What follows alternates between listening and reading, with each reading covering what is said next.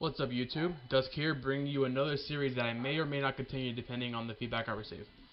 Now, some veteran Gears players might not find these tips useful at all, but this is more for the people who aren't as good at the game, or maybe new to the game and just looking to get better.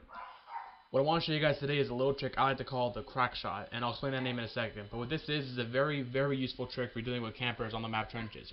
We all know every noob's favorite campsite on this map is the top of the big hill in the middle of the map. And it can be very frustrating to have to deal with these players, especially with the rifles being so strong and stopping power usually stopping any attempt at a push. However, I'm going to show you guys a really nice way to wipe them out effectively. What you're going to want to do is grab the digger and bring it inside the cave. I like to use this pillow in the middle as my guide whenever I go for this shot. What you want to do is aim the digger right at this crack on top of the pillar, and this will put the digger right on the edge of the pit on top of the hill.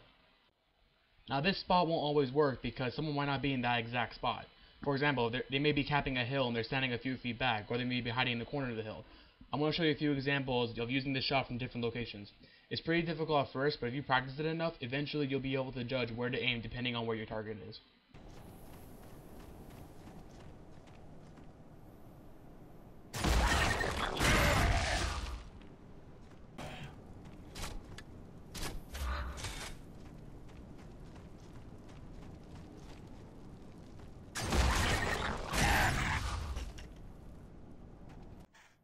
Now, if you still don't believe this is a useful trick, I'm going to show you the perfect example of when to use this in multiplayer.